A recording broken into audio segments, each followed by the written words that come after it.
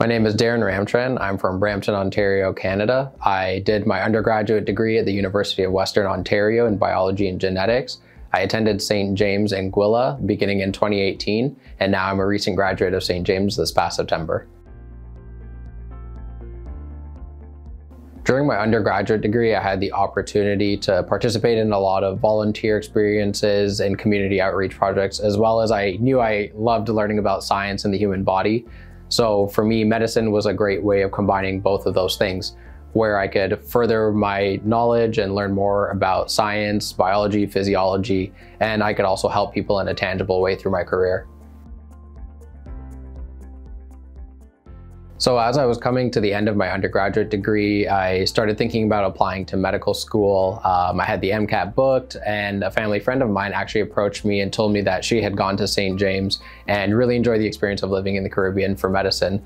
And I looked into the school, I sent in my application, I got my interview, and then once I got my acceptance, I decided rather than wait to go through the Canadian medical school application cycle, I wanted to start my training in medicine now.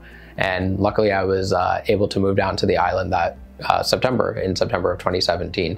Unfortunately, it got a little bit of delay because of Hurricane Irma, but I started back up again in January of 2018.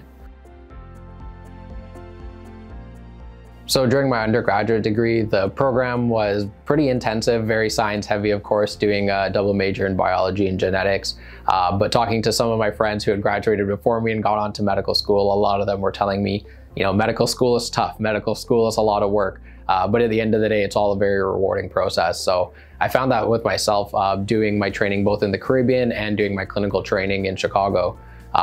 There was a lot of hours of studying, a lot of time in the library, a lot of time with headphones on as well, trying to learn material and learn everything that there was to learn for medicine and for my exams. But at the end of the day, I think it's all been worth it because I feel like I'm comfortable and able to treat patients and help other people because of the knowledge that I've gained throughout the process.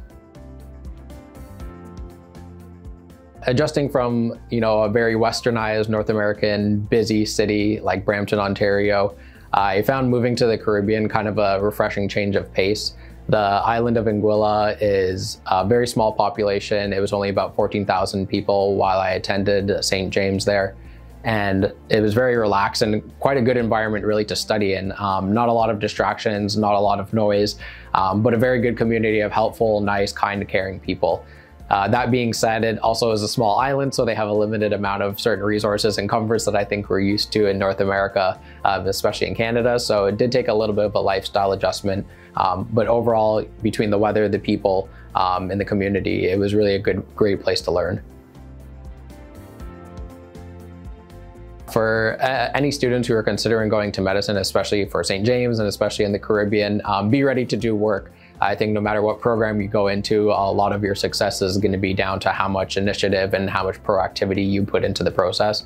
There are always going to be professors that are very inspired to teach you and very good with teaching you, and there are professors that might not be fitting your learning style, so you have to adjust accordingly. And that's just going to help you later on through the rest of your career. So for me, the biggest piece of advice I would give is put in a lot of effort, stay organized, and remember why you're doing it, because at the end of the day, everyone has to go through this process and put in the work in order to become a doctor.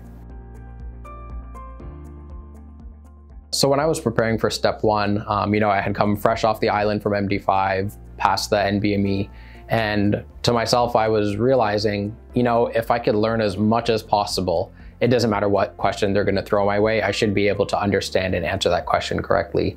So part of my step one was really going through a lot of the material that I had already learned on the island and mixing that in with doing practice questions through things like UWorld. And I organized a plan actually. So I have this big Excel sheet. I'm a huge fan of Excel sheets and Google Sheets, and I made a 6-month study plan. And I scheduled my studying every day for those 6 months up until the day of my exam, doing about 8 to 10 hours of studying every single day. But I would give myself Sundays off because it's important to look after yourself and make sure you're refreshed to study. So what I would tell students if they want to be very successful on these exams is have a plan, stay organized, stay committed to that plan, and most importantly, know yourself.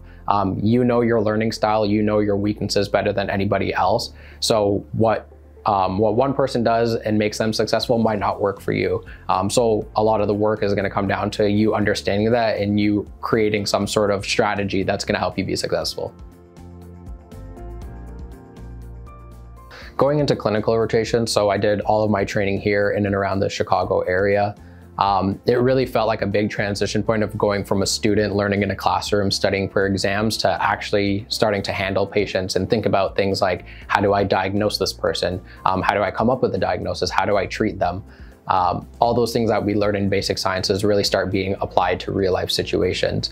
And the biggest thing that I got out of my clinical rotations was, one, you get the experience of being a resident sometimes without being a resident. This is your opportunity as a student to gain that confidence, get over that fear of, I don't want to hurt somebody, and figure out where your skills are. This is the time that you're going to set the foundation for what you're going to become as a resident. The other part of it is always put in effort. It might not be your favorite specialty, it might not be your favorite rotation, but at the end of the day, each of these opportunities is a learning experience, and we only have a limited amount of them. So the more you put into the process and the more you put into your rotation, the more you're always going to get out of it. And at the end of the day, if a preceptor realizes that, you'll come out with a very good letter of recommendation because of it. Going into my fourth year, preparing for step 2 and being able to complete that and kind of get those all necessary checkpoints completed is very important, because you want to make sure you don't run into any hurdles or barriers because you haven't completed a necessary task. So that kind of preparation and organization is really going to be a key to helping you feel prepared going into residency applications.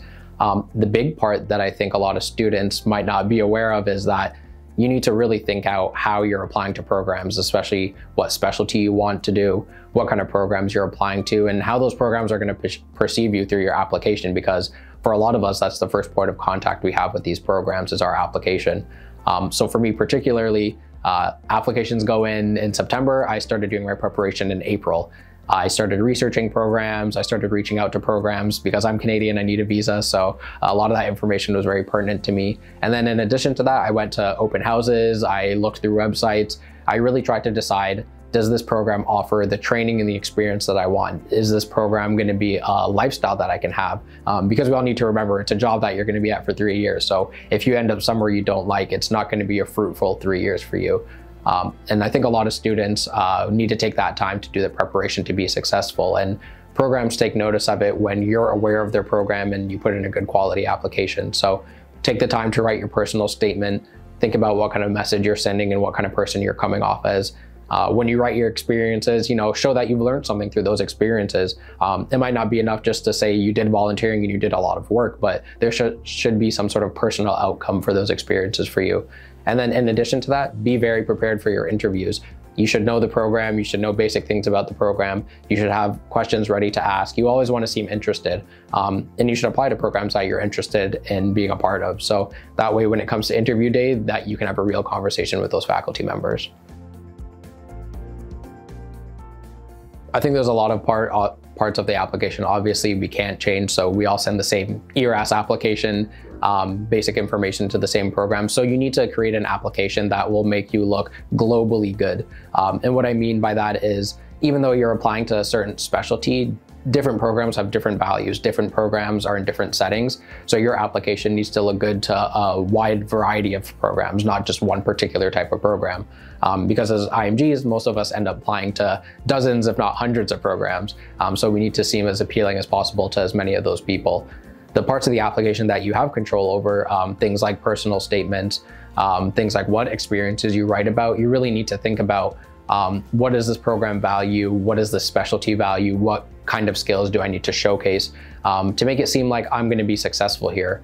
The programs want to know that they're not bringing on somebody that they're going to struggle with. They want to bring on somebody that they know is going to be able to learn, they're going to be able to take under their wing, and they're going to be able to produce a really good physician at the end of the day out of it. So writing things in your personal statement that show experiences that will make you stronger in that specialty will always go a long way.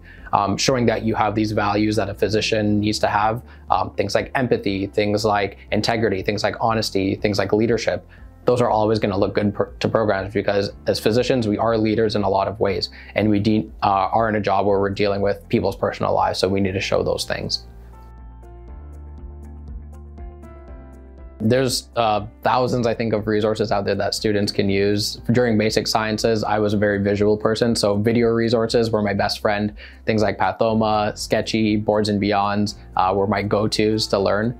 Then going into clinical sciences, it's a little bit different. In clinical sciences, you want to choose resources that are going to help you connect things from your basic sciences to real patient scenarios. How do you manage, treat, diagnose patients?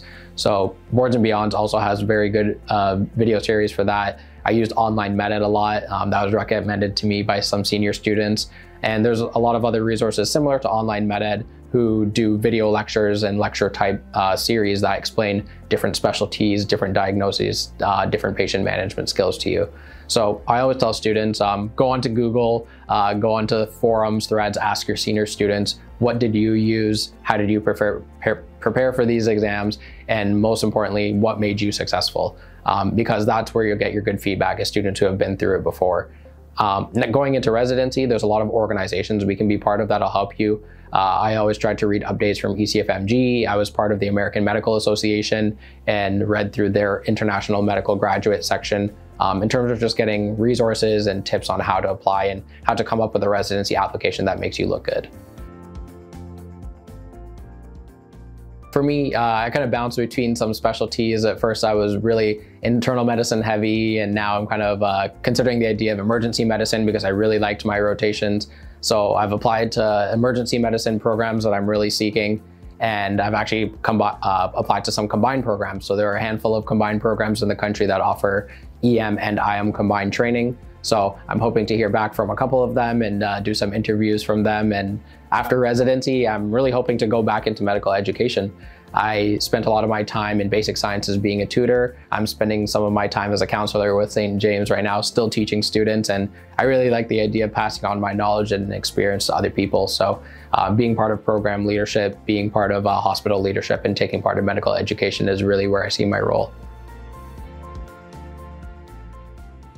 For people considering medicine, really consider the work that's involved. It's not an easy process. Everyone would make it as a doctor if it was a very easy field. So if you're gonna come into this, be ready to put in the work, be organized, be prepared for things. Because not everyone is gonna be able to make it past the exams. Not everyone is gonna be able to make it into residency matching because it is a very competitive process for everybody across the board, not just international medical graduates.